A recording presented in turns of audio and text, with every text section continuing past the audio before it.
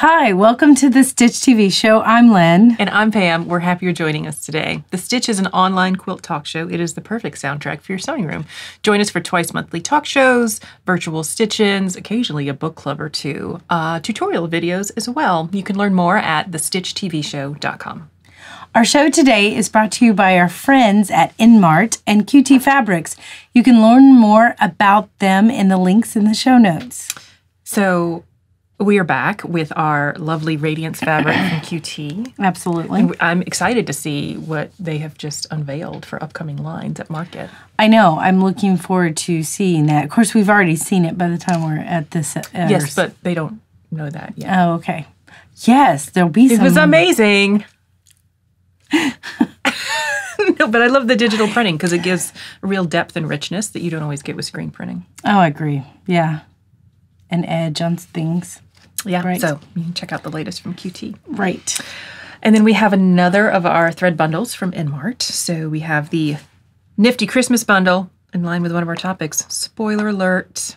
Oh. And this has all the fun colors that you would want to go with the nifty Christmas pattern or just fun Christmas sewing patterns. They have a lovely metallic silver. I know. Which is shiny and metallic without being weird and gross and crinkly when it goes through your machine. I know. I really like that silver. That's the beauty of the poly. Right. And then another one of our quilting bundles, which is our basics color. So this has kind of our show colors: teal, orange, a little bit of brown, purple, a little cheddar, and then a nice steel gray, because again, that's like my default. As one might tell from my sweater.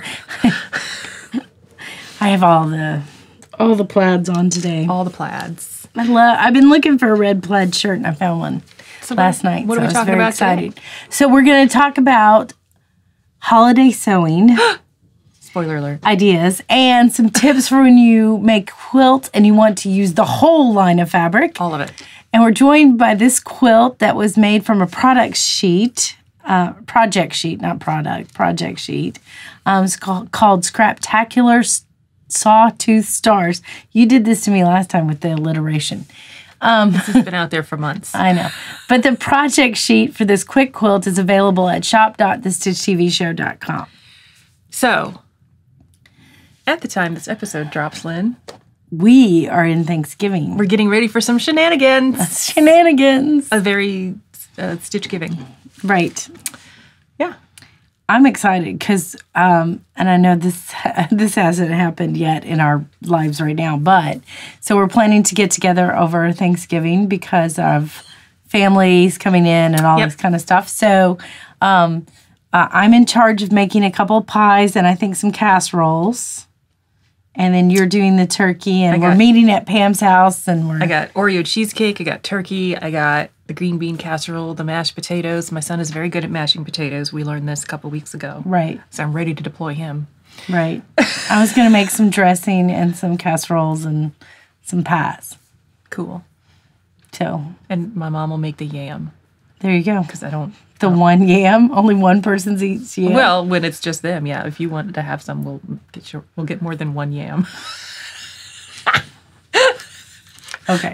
My family doesn't eat it. Since my kids ate it when they were like tiny babies, that was like their favorite because it's sweet. But yeah, no one really cares for yams. Sweet potato casserole with the marshmallows on top and everything. I mean, if you want to make that cool, but you're not going to eat it. My parents will. Okay, we'll see. And possibly our other guests. Making. Honestly, I don't know what I'm making yet. But so Thanksgiving is one of my favorite holidays because there is so little pressure on the surround activities. It's basically like, we're going to show up and we're going to eat. And guess what? I do that every day, so I'm well practiced. See, and as a cook, I think Thanksgiving is more pressure because of all the cooking that you need to do, and it's on time and da-da-da. But to me, that's a good and a fun part of it, as opposed to... Are we cooking together? If you want to. Mm-hmm. But, I've only got one stove, and you have, like, multiple... Well, you come over here, and we'll knock it out. All the casseroles. Actually, for me, at cooking Thanksgiving, and I've done several, I do all the prep the day before. Like, everything's done the day before. Well, like the cheesecake has to get made the day before because it's got to chill for 24 all the pies hours. Are done. Yeah. Yeah, so it's never that day of. Oh, Anyway. are you a whipped cream or an ice cream with your pie, or just straight up pie? No accoutrement. All right. I am a whipped cream, Let's but have some pie I talk. will do some ice cream if needed. But whipped cream. Okay, we'll have both. But I'm a real whipped cream girl. None of You're this bringing Cool that. Whip stuff. We're gonna got some Cool Whip. I'm the get the real stuff and whip it up. Real whipped cream is All important. Well, speaking of holidays, let's dive into our first topic. Okay. Holiday sewing ideas, which are typically gift-giving thingies, like when you want to make a little something. And honestly, do you not like right after Thanksgiving, I'm like, oh crud, who do I need to make stuff for? Like I do have that, and you're never that I way. don't, only Like, because typically most of that pressure comes before Thanksgiving because I am making things and have to have them wrapped and send back with my parents when they leave my house. So I got to get my panicky Christmas sewing done for my side of the family before Thanksgiving. So I don't have to ship it.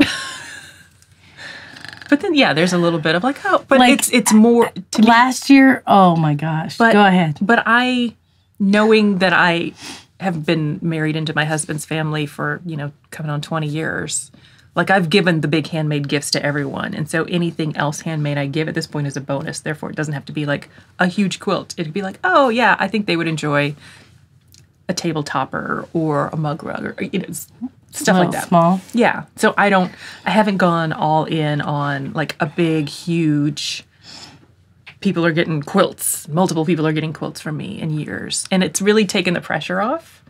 And maybe it's just because I don't go out and meet new people, which is a good strategy for not having to make a lot of gifts. Just don't know a lot of people. Don't have a lot of friends. Seriously. And I know the people who, well, I can't say. Never mind. Some of the people who I'm making stuff for watch this show. I know. But I will say that last year, the week before, I'm looking at my husband, the week before Christmas, I was panic sewing to get stuff done. You can't put that pressure on yourself, Lynn. Well, let's talk about how old I am and how that works. I mean, seriously, that's how I roll, unfortunately. I can't plan too far ahead because then it'll stress me out. And then when I get there, I'm like, oh, I got to get this done. I don't know. It feels smaller. The stress feels smaller than if you plan it too far ahead. It feels like really big. Gotcha. Okay, so ideas. when you are kind of in that grip of, I have to make some things to give some people to show them that I care about them, but not enough that I want to think about giving them something for 2 months more. I just want to think about giving them something for 3 weeks. Right. What do you make?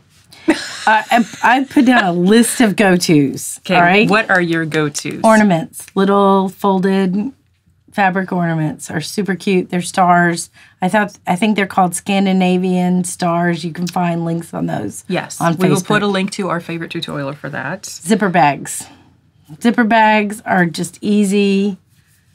Now, I will say a recommendation is Etsy is very good about this, but you can go buy a bundle of zippers. Like, I just need 20 zippers in all the colors. Right. And get a bundle, and then you have them there, and you're ready to go, and you can pick whatever fabric. And that's what I do. I have a kind of drawer of zippers that I can go, okay, I need this for so-and-so, and I look through and find a zipper that'll work. Yep. Zipper bags. Okay, a friend of mine made this for me for a gift, and I've not made them for other people, but it was a lovely gift, and I really, when you first get it, you're like, oh, I don't know what I would do with this, but then I've used it every time I've traveled. Shoe bag. Shoe bag. I have made myself multiple ones.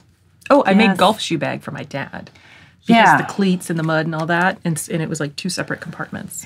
And then the one that she made for me was lined with like a flannel, so you would put your nice leather shoes in it, and it has this cute little drawstring tie at the top. And when I first got it, I was like, oh, thank you, because I was grateful. But I was like, will I ever use this? In my head, and oh my gosh, I totally do. Especially if you need to go to a wedding or an out-of-town thing. You want those nice shoes to kind of be protected and not get stuff on them. Shoe bags, I think, are great. Okay, this is like a little bit bigger project, but a friend of mine also gave me this, and I use it all the time. and it would be super easy to make. So she took old TV trays.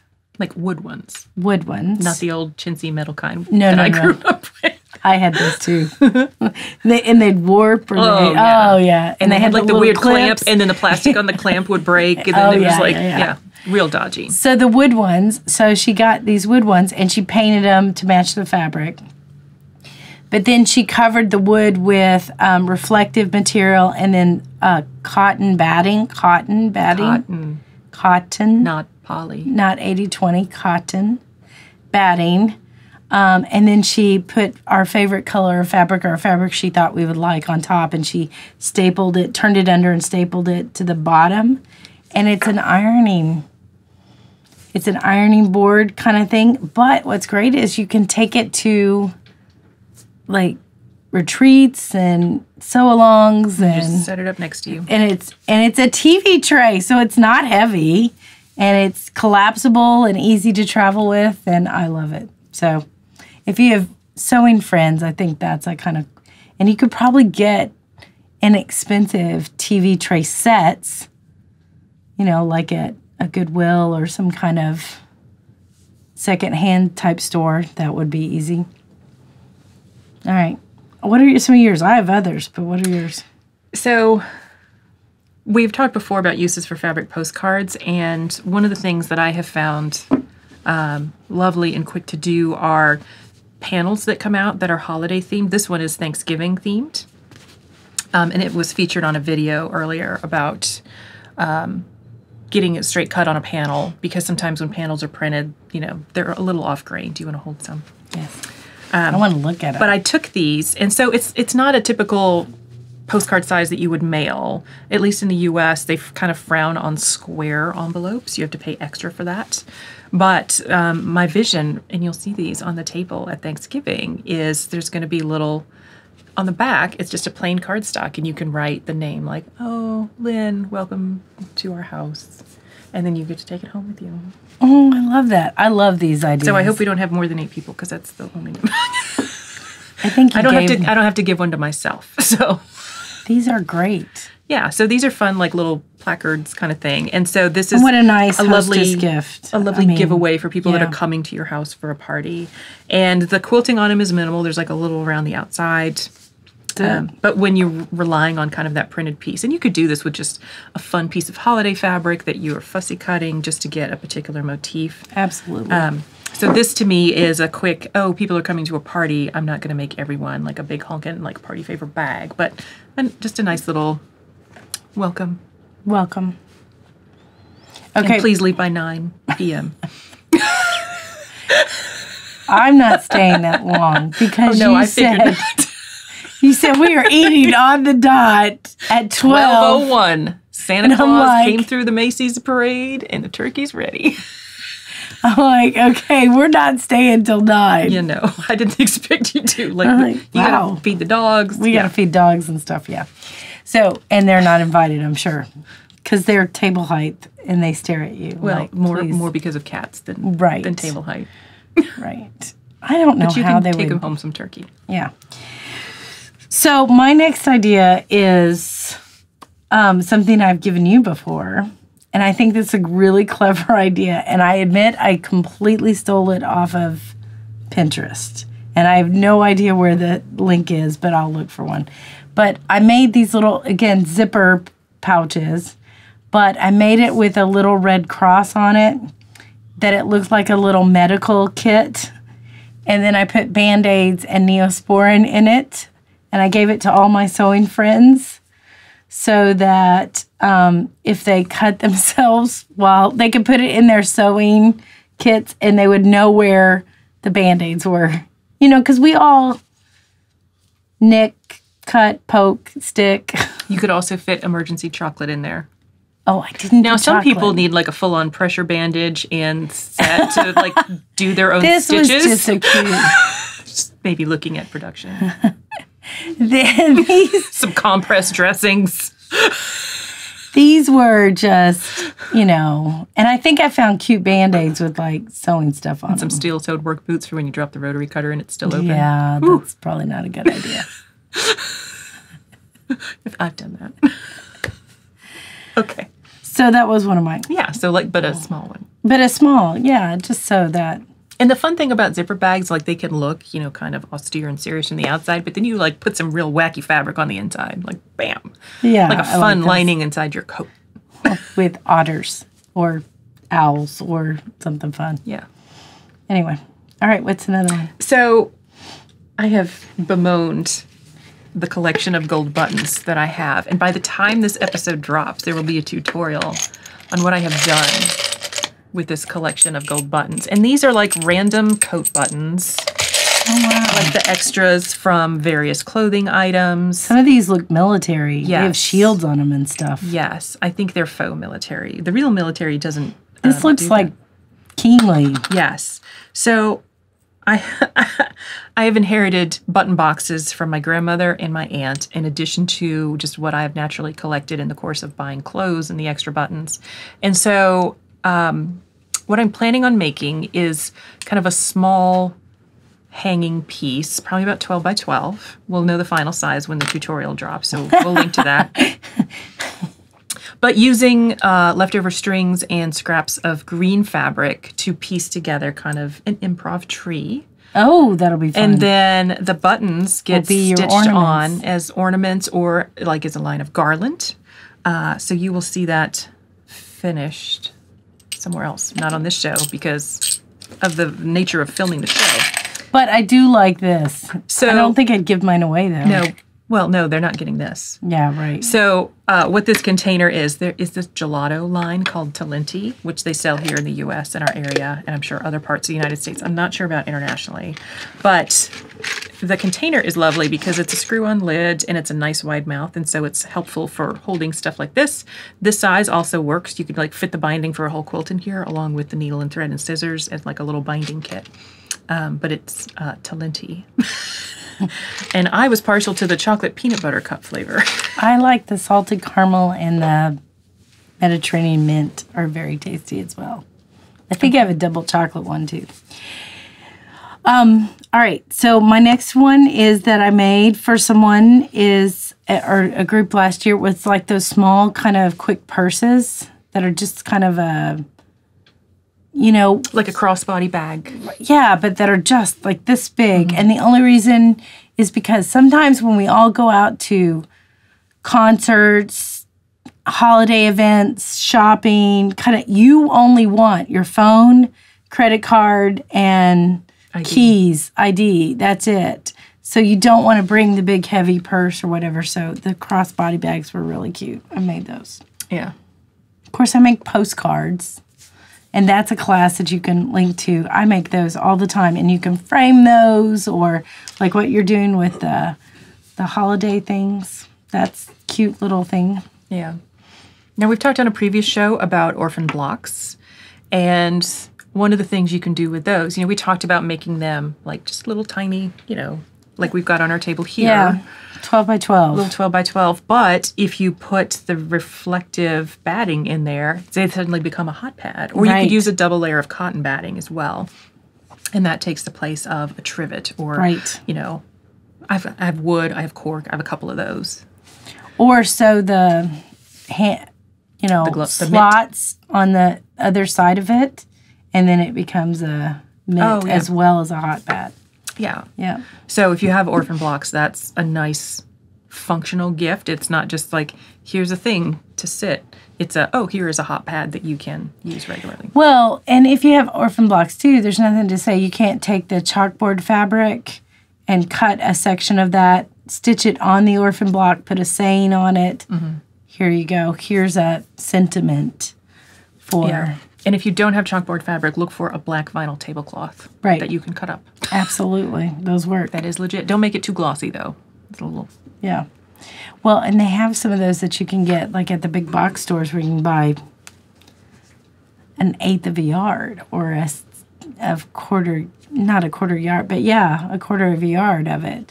You get 60 inches, 9 inches. That's a lot. You will use that and it'll be a lot less expensive.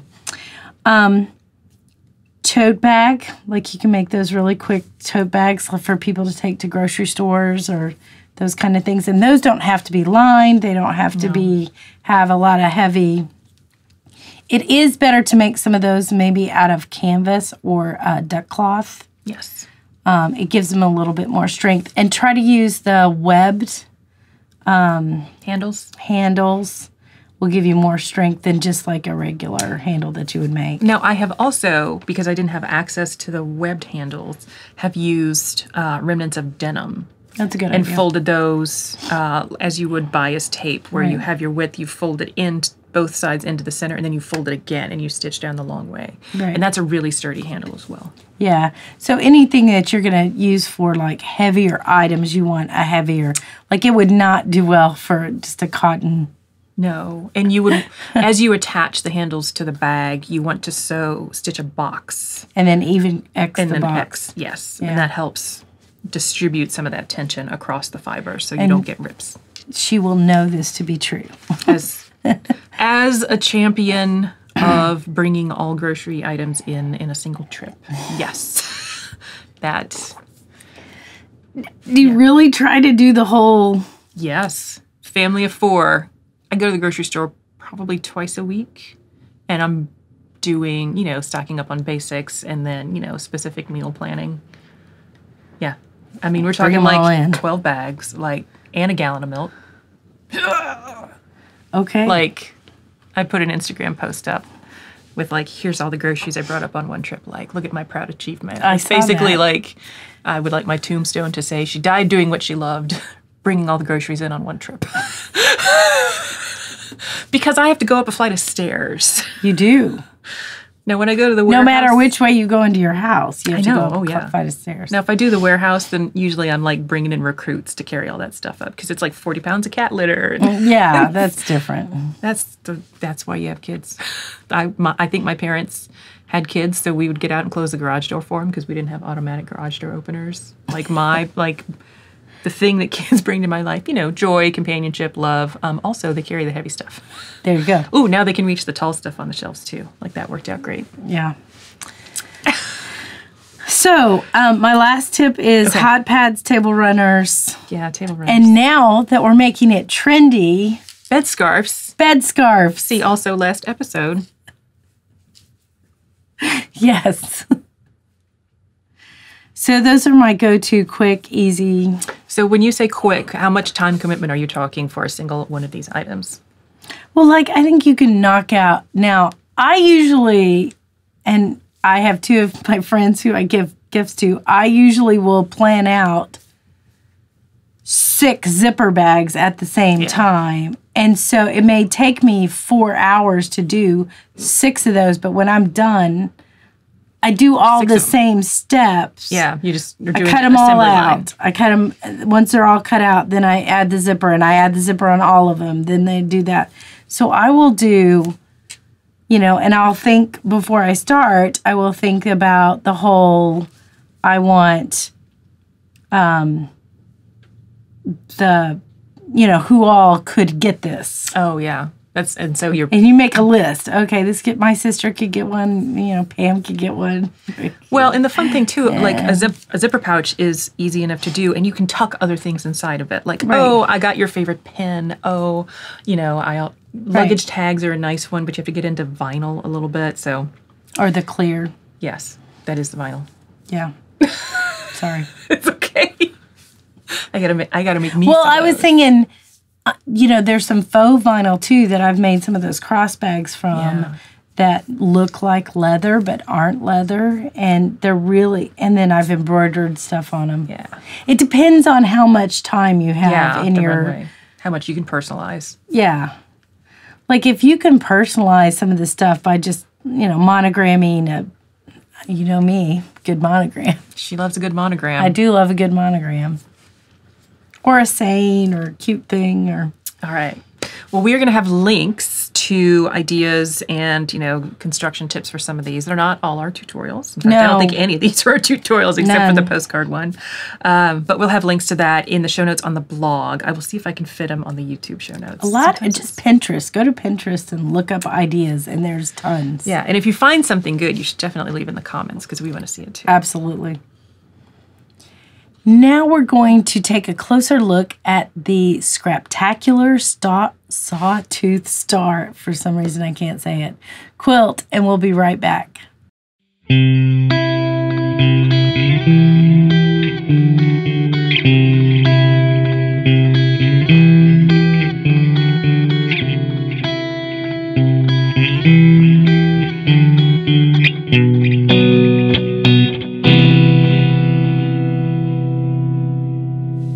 Okay, we're back. We had to give a little physical prompt. Frozen smiles for everyone.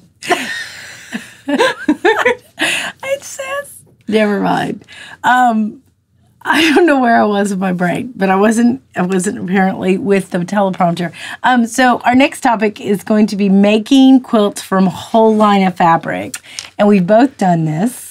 Yes, and this comes about from like you buy a fat quarter bundle or Jelly Roll. Yeah, and I think a lot of that, the desire to make a thing from the whole line of fabric is I just spent $11 trillion on a fat quarter bundle, and why do I need to buy more fabric to make a quilt? Right. That's part of what fuels me with it a good bit. So the quilt behind us is from a whole line of fabric, and to me, the go-to for me when I'm using this is a 2 fabric block, maybe a 3 fabric block. Oh, because you don't have any other fabrics. No other fabrics. It's just straight this line. No, the binding is the exception. Like it's but I didn't know. You can't tell. Yeah. And so there's a lot of, it depends on the line, though, because this line does not have any what I would call blender-type fabrics in it. It doesn't have the cream background fabric. The white one with the gray squares. The camera's probably not picking it up, but there were only a few that were considered traditionally light. Right. And a few that are traditionally dark. There's some dark grays and some blacks. But the rest are a lot of medium prints. And we've talked about this before. Right, exactly. And so when I'm trying to make this kind of project, I'm looking for, I can get contrast between two pieces of fabric. It's either a contrast in I think pattern, that's a good tip. a contrast in value. And so you could do a medium and a dark, or you could do 2 mediums, but one medium's a little lighter and one's a little darker. And it's because they're next to each other, you see the difference. Right. I think that's good. And so you can pick a block and make a whole quilt top out of it. And, churn dash, sawtooth star, any of the star blocks typically are just a 2 fabric block. And you don't put sashing in it, and you just butt them up next to each other. Done. And there's a tutorial video I did for this one about how do you nest the seams. How do you press seams for a sawtooth star block to get them to nest, because you're rotating like every other block. So it's a real neat trick. It just takes a little bit of planning. And I don't think I ever approach a whole line without knowing I'm not going to add something to it. Yeah, see? I think this is, because even when I was prepping the notes for this, I was like, well, this is quick and easy. You take the whole line, you find a solid that's don't even need that. going to go with the whole line, and then you're going to add, and I think our last show kind of did that well. It was a whole line of fabric, and we took 2 solids that went with it, 3 actually, that went with it, and then that worked. And the solids weren't competing with the line because you want to show off this line of fabric, but at the same time, it was giving you a rest of what that line was in the solids. It gave your eye a rest, not just you sleeping in the middle of the quilt. Just saying.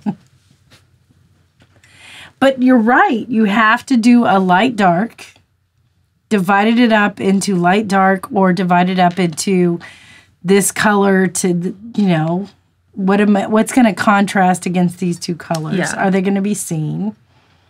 And then a 2 color block and you're done. Yep. Well, it's quick and easy. It is. There you go. How fast did you do this? This one went pretty quick because I was able to stack all the fat quarters. I would do 6 at a time. And know, here's all my lights, here's all my darks. Or I knew that for every block, there's an inverse block. So red center, yellow outside. There's another one with a yellow center and a red outside. So I was cutting parts for a background as well as the star itself as I had them stacked. And then it was just a matter of kind of matching them up. Like, oh, I know there's contrast between these two. So because I was doing cutting 6 fat quarters at a time, and there are 30 different blocks, I mean, I only had to cut 5 different times. Right. And all the pieces were cut.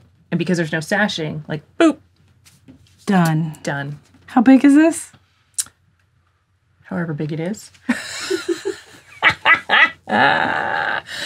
It looks like about 40 by... It is. They are... Almost 60, I don't maybe? know, 9-inch blocks. Yeah. Nice. So, yeah. 45 by 60-ish. 60-ish? No, 54. 50. Math. It's not as tall as me. It's almost... it's not. It's like here instead of here. Yes. Okay. Do you find this... I mean, I think it looks great. It looks good. And I think there's a lot going on in it. If you don't have a solid, there's always going to be a lot going on in it. Yes. Now, I know these are really bright colors. Not all lines are really bright Yeah, colors. but I think even when you look at mimicking this with a classic line of maybe Civil War prints, there's always going to be lights and darks when you put them next to each other. agree. And that's where that magic comes in, of the contrast of the two. And there's a ton of simple block patterns out there, like friendship stars and Ohio stars. even rail fence with a little bit of planning. If you just do like 2 by 2. Log cabin. Yep. You could do a log cabin. Yeah. So go back to those basic blocks that use like 2 distinct values in there. And honestly, you could put 3 fabrics in each block and make the center a different one. Oh, right. You could do novelty Yeah. in the center. That's not from a whole line of fabric, though. Oh, sorry. So just reel it in, girl. I know. This is a harder topic than I realized. Spin out. Like, if you say you can only use this, it bothers me. I need that one extra, I think. I don't know that I would do this well. That's why I did this one. Yeah. That's true. As soon as someone approaches us and says, you have to use our line of fabric, I'm like, well, what else can I use? Nothing. But then I have to be really attracted to that line of fabric and see where I can. Would you take that on as a challenge, though? I did. We have a pattern coming out next year that is this. It has no other. Well, there you go. Yeah, I did. So I designed the majority of it. I mean, you definitely. I weighed in. I gave it a cute name. And it was really sad because I thought I had came up with the name and she didn't. It's been in the spreadsheet for like a year. I just came up with the perfect quilt to go in it. Yeah. There you go. It's the marriage. The perfect quilt with the perfect name kind of thing. I mean, I don't know. I think it looks good. I think it's easy to do. It seems very quick. It is. But I think it's the batch cutting. And so a couple tips when you're trying to cut multiple layers of fabric. When I am pressing my fat quarters or fat eighths to prep them, I will put, knowing that I'm cutting in like groups of 6, I will do a little bit of planning. And so I will do a little bit of, spray starch and press the first one. And then I layer the second one on top of that. And I will press like all 6 stacked on top of each other. And then I pick that up and I carry that to the cutting table. Boop. And I square it up. I just kind of line it up to the lines, usually the selvage edge. Then I'm trimming off the selvage edge. Now, I'm left-handed, so I'm trimming off the selvage edge on the right side. Right-handed people probably do it different. No, I trim on the right side. You trim, so you've got it oriented so the selvage is on the right side and you're trimming that. Yeah. Now, do you turn it around? Yeah. See, I don't have to turn it around. Boop! I just keep on a cutting. Yeah, I turn it around. Oh, I don't have to do that. Because you're coming at it from this side and I'm coming at it from this side because my then cutting's on this side. I would, even for you, I would tell you to turn around and trim it up from this side so that you get the line on the ruler the right way. You're not my mom. I know. Now, you have to trim one side and a bottom edge. I could do what you're doing, but I don't agree. No, I would do it on this side, but I don't agree that I don't agree that that's the best way you should trim fabric. Okay. So, but I see what you're doing. I would turn it, if I wanted to do that, I would line up the selvage edge on the left side and trim it, but then I would just hope that it's your hope and stitch method. I would hope that everything lined up right and that I got the straight cut that I wanted. Yeah. I usually trim from this side, turn it around, and if I were teaching left-handed, I would have you trim from this side and turn it around. Go ahead. She's cute. I know. So I know what you're doing now. Yeah. Ah. So you need to trim you need to basically trim 2 adjacent corners in whatever method you are doing. Yes. So you've got a square to start with, and then That's important. yes, and then I'm basically kind of trimming like a strip, and then I'm subcutting that. So I'm not trying to come in and like cut a 3.5-inch square and then another 3.5-inch square. I'm cutting Oh gosh, no. a 3.5-inch strip, and then I'm subcutting that into the triangle pieces, the squares, Yes. like all that. And I don't go more than 6 deep, only because I found when I try to eke it up into 8, there's a lot of shifting. It's just, it doesn't I think work for me. 6 a little dodgy. I don't go more than 4. Yeah. Well, I was in a hurry, so I went 6. And I also knew that 30 wasn't divisible by 4. I don't even worry about that. I don't worry about divisibility. I usually do 4's my max if I'm cutting like that. 6 is a bridge too far. Except for when, like, I was in a hurry and I know I'm going to be trimming it up later. Yeah, I don't do that. I got time for that. I was in a hurry. I trim up stuff and then trim up stuff later sometimes. So it is feasible to get this kind of assembly line done. Yes. Now, Yes. the kind of aggravating part that was slower to me was, okay, now I've got a stack of 6 of all these different things. I have to, like, pick up in group of, like, all the fabric pieces for the one, like, the top layer, kind of stack those up, and then take the second layer and stack those up. So that took longer to me than the cutting and the prepping for everything. I'm like, oh, I'm disordered. Because you have to make sure that you're getting the right stuff. So Right. You don't need to be stitching along thinking you've got 8 yellow points, and all of a sudden you only have 7 yellow points and a green one. Like, ooh. Right. That would be Right. not good. Yeah. Did you use the entire fat quarter, or do you have stuff left over? Because I know that's really important to you. When she gets a pattern that says this is fat quarter friendly, You better use most of this stuff. you better use most as a fat quarter, or she feels like it's not. So I think this ended up, it was like a fat 1/8 equivalent, and you got some of the leftovers. Yeah, I did. They were distributed. I still remember. But it was a healthy somebody enough missed chunk that. left that I was like, I'd still fold this up and stick it I in have my a stitch. lot of this right there Yeah.